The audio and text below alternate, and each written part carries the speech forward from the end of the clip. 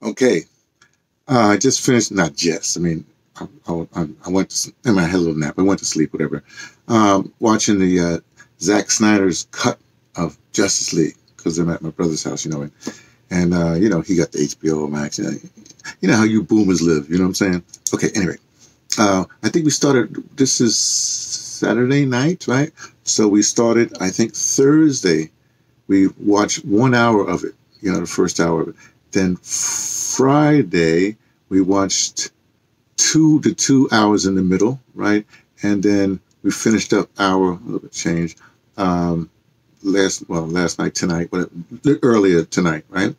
Of the movie. I don't know, what's the word used? Awesome, whatever you want to say.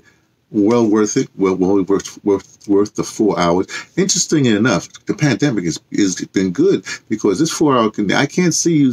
It had to be like one of those Lawrence of Arabia things, where you sit in the movie and then you have an intermission, like that. I mean, a full intermission. You go off, 10 minutes, 15 minutes, whatever, then come on back. But I can see like, hey, the way we watched it, it was wonderful. It was really, really, really good. What I said, 4 hours again, take my time. I can watch some other stuff. At any rate, so since I saw it, then I can watch some other stuff. Now, there's this a thing that they did when it came out. There's the popular thing now is trailer reactions and stuff like that. Okay, so they had trailer reaction now for this cut. Like Ben Affleck has one. I mean, for Batman, whatever. But Zack Snyder has one. Of course, he's doing the real reaction. He's even saying some little quips about, the Josh Whedon, version. And even Josh Whedon has a trailer reaction. Hey, internet is fun, right? Okay, so in watching the Zack Snyder one, I came across this. In fact, I'm going to do a little production value here. You're going to hear what he said, and then I'll tell you why I did that. Ready? Listen up carefully. Here we go. Step number one, you watch this movie and then demand to have a sequel. And then I'll make it. Do you all agree? Okay, that's what he said, right? And then I wrote in the comments,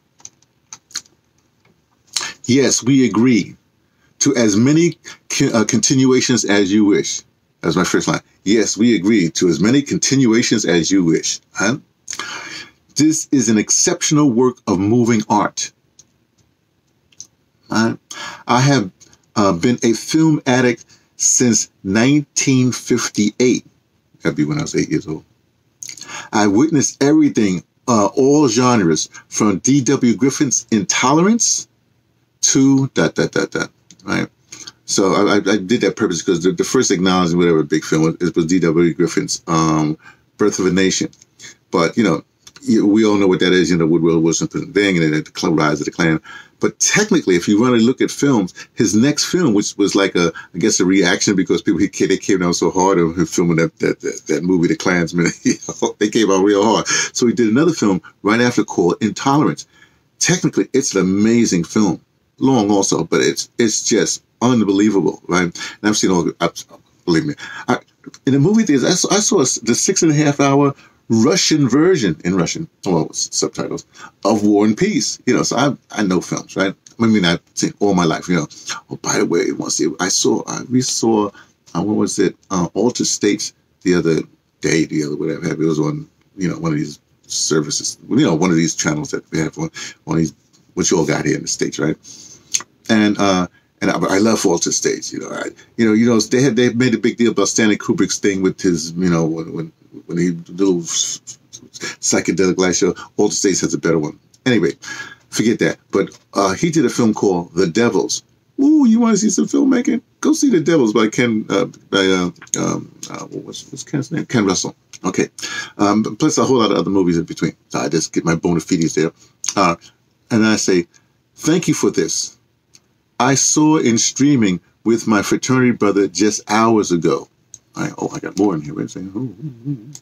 I now have a DVD copy I'm bringing with me back to Southern Africa where I live. The folks there will be extremely thrilled. I appreciate you and your efforts, especially making the Cyborg and the Flash the dual arch stories in your masterful vision. Okay, so you see what I'm saying? What was missing from the from what I know, I saw them both versions, is that, you know, they completely cut Cyborg's story. I mean, you know, it's just like cutting the heart out of the movie. Because if you know storytelling, there's arc. Something happens to the protagonist that, you know, it is resolved, right? Well, he did something interesting because I believe, right, there's the main arc. There's like a main arc with Cyborg, you know, the whole thing. And then there's like a minor arc, right, as far as storytelling. I'm talking about the guys, you know, Justice League appearing, all this stuff, and, you know, Aquaman, all this stuff. But Flash has a more closer arc that happens to the Flash, or Flash, right? Let's say the Flash, right? So then I'm thinking, well, why did they cut down Flash? What did they cut down, you know, Cyborg? Is it because, you know, they're not big name actors, and I guess, you know, they think people want to see the big name actors, whatever happens? What could it be? And of course, since you know, ADOS, you know, Black American, first thing I do, you know, we do the conspiracy thing. Oh, you just didn't want the black people in there. Oh, black story's not that important. Unfortunately for them, you know, Zack Snyder put the black story as the main arc.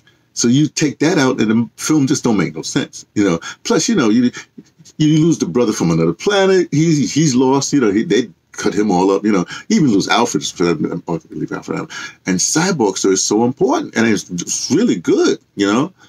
I guess you lose Cyborg's mama, you know, there's like 3 black actors, you know, cut down their stuff. Hollywood, man, y'all, you know, you regular Hollywood, Zach, you cool. Zach, you cool, right? But the rest of you guys, you Wheatons and all the rest of them people, go, man, I'll blow a booger on your bellies, man. Ugh. Anyway, that's just a little film review, film observation. From me, T, from the Pattersons. You know what the Pattersons, you know, the Pattersons is right here. Pattersons, see? This is the Bronx, right? Mount Haven section over here, right? Mount Haven section over there. In the Mount Haven section, you have the Patterson housing projects, okay? That's where I'm from. From the Pattersons, taking the train to Tibet, letting you know what I only suspect.